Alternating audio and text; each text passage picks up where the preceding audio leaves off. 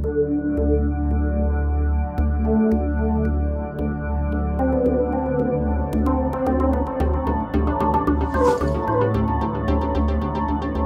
its integration in the ASEAN community and its fast-growing economy, Cambodian citizens are expecting more from their country.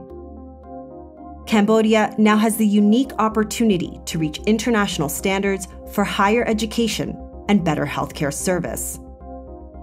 As one of the oldest public universities in Cambodia, the University of Health Sciences contributes significantly to the development of human resources in this sector.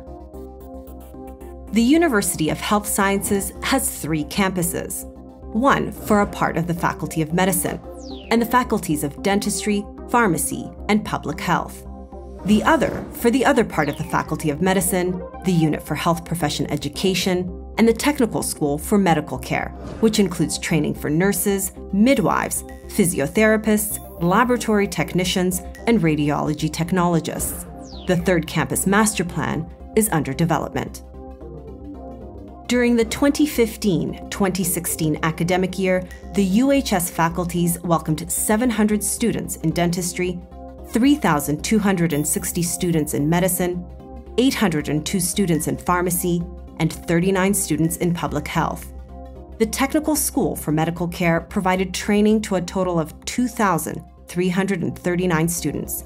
To ensure the training of all these 7,140 students, the UHS mobilized 407 administrative personnel, including 213 government employees and 1,788 teachers and trainers.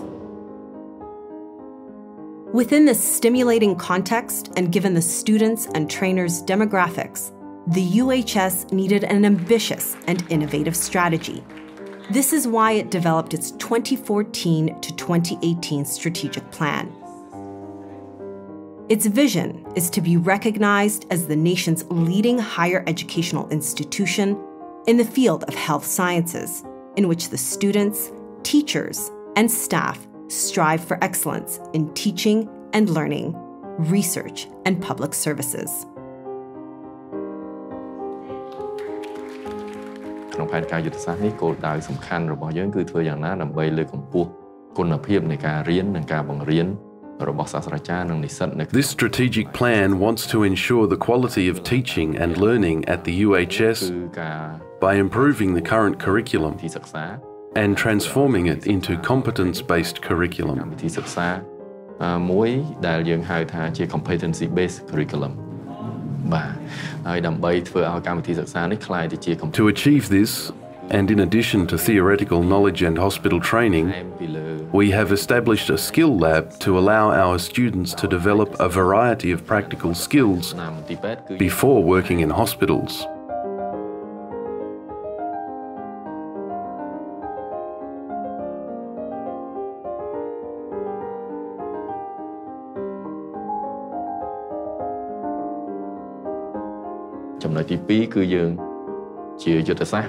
Secondly, we are working on the internationalization of the strategy of the university through the creation of an international program to provide new opportunities for students to learn with foreign teachers coming from French and English-speaking countries.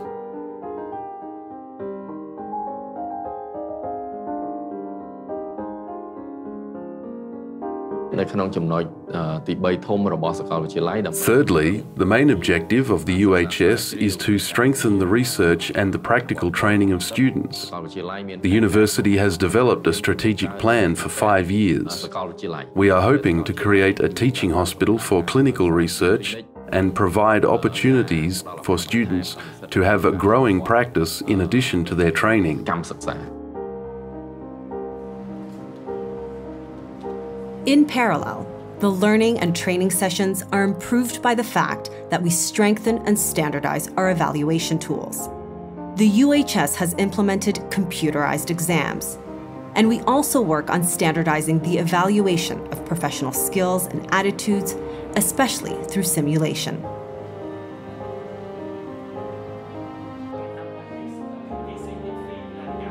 In order to succeed in its 2014 to 2018 strategic plan, the UHS relies on its national and international partners too. The implemented cooperation projects result in fruitful collaboration in Cambodia with French and English-speaking countries and other friendly countries.